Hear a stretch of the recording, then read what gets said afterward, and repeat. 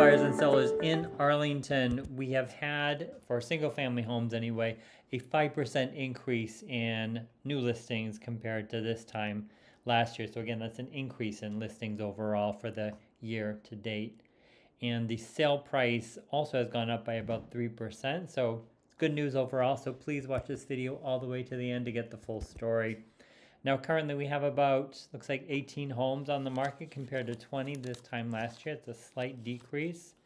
And the average days on market has gone up by about 12%. So it's 55 days on market compared to 49 this time last year. And the average list price for homes currently available is $1,351,000 versus last year's about 1.357. And the month supply of inventory has gone down slightly to 0.99 versus 1.06 this time last year. Now for, again, as I mentioned earlier, units taken, we've had actually 234 homes go on the market this year compared to 222 last year. That's the 5% increase that I was mentioning. The overall list price, though, has only increased slightly. It's about $1,277,000 versus $1,260,000 last year. That's a 1% increase. Probably not a bad idea for sellers to be a little more cautious with their initial list price of home. Now for units pending, homes that have gone under agreement, we've had 206 units go under agreement year to date versus 187 last year. It's a 10% increase. That bodes well because that means there are going to be more closings later on this year when we look at that number. And the days to offer of those homes is much lower compared to last year. It's 12 days to offer versus 17 last year. So that's good. That means sellers are waiting a little less for their home to receive an offer than they were last year. And again, this is for single family home data. We have had 35 homes have price changes this year compared to just 43 last year. That is a 19% decrease. That's a good thing. And we've had, it looks like original list price for homes was 1.462 versus 1.519. That is a 4% decrease. Now for sales, we've had 184 homes sell this year compared to 174 last year. So sales have gone up by about 6%.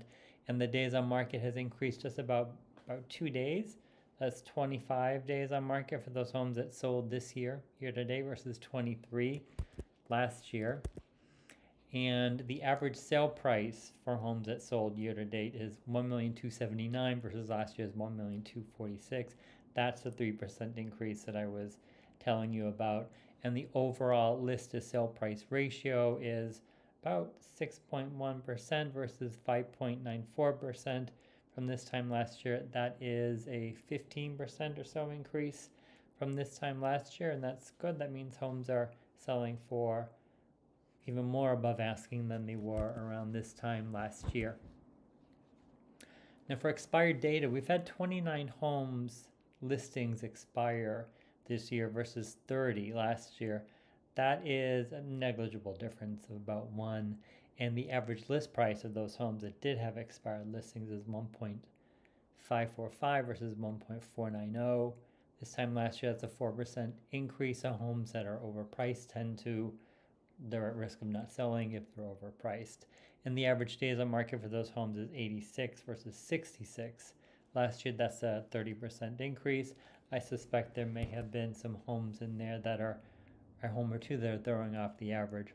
So that's it for now. If you have any questions, please go ahead, direct message me, put them in the comment section below, whatever works best for you, and I'll get back to you. Please like this video and share it with your family and friends. Take care. Have a good day.